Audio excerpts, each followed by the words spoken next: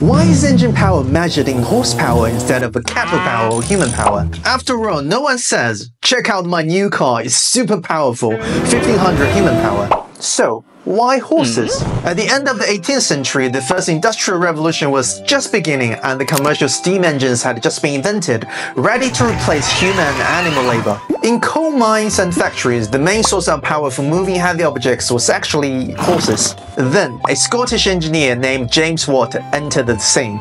Everyone should know him already, right? He improved upon the old steam engine and invented the world's first commercial steam engine in 1776. But there was a problem. No one wanted to buy his machine. Why? Because at the time, people were used to measuring power by the efficiency of horses. Workers knew exactly how much work a horse could do. So, Watt came up with one of the smartest marketing tricks in human history.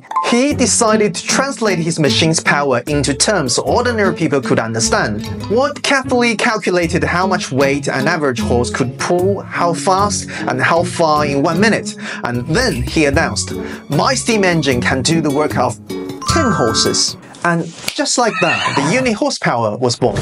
So horsepower is not just a scientific definition, it was also a perfect piece of brand marketing. After Watt invented the unit horsepower, his steam engine, much like the concept itself, became a huge success. Sales of steam engines soared and the factory quickly abandoned real horses. To this day, when engineers build cars, airplanes or even lawnmowers, they still use horsepower as the measure. The birth of horsepower teaches us, from a business perspective, that the most popular engineering isn't necessarily the best mechanical design, but the most human-centered psychological design.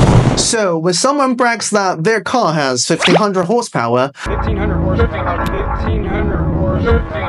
they're not just talking about power, they're repeating a super advertising slogan that's been around for over 200 years. If you enjoy topics about history and technology, don't forget to subscribe. Finally, I have a question. Can anyone tell me how many James Watts are equal to 1 horsepower?